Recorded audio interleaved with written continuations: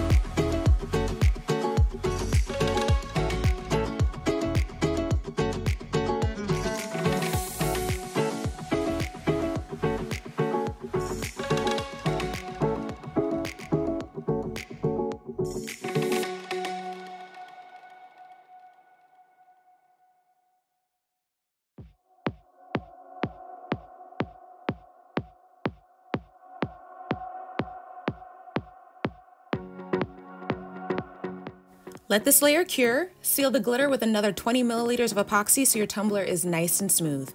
Then we'll be ready to add our decal.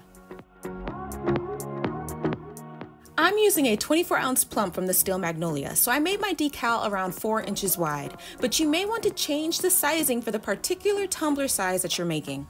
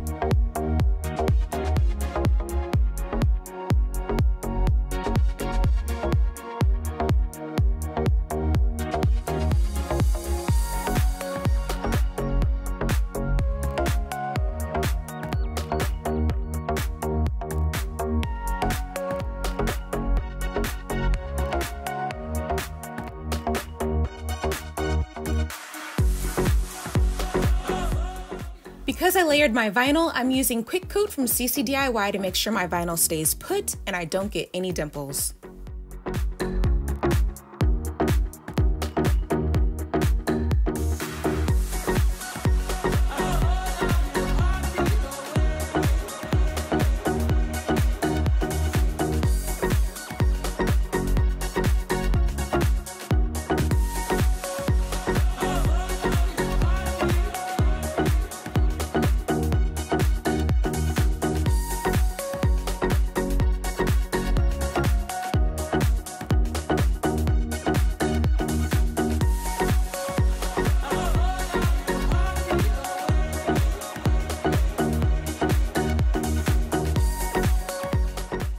After zapping the bubbles with my torch, I waited about 15 minutes to pull my tape.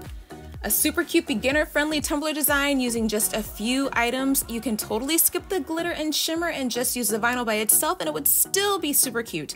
I will absolutely be playing with all of the rainbow vinyl colors from Teckwrap Craft, so don't be surprised if you see them again. That's it, guys! Thank you so much for watching my tutorial. A huge thank you to all my Patreon and channel members. Your support is literally everything. Have fun making your spring vinyl glitter tumblers, and I'll see you again next time.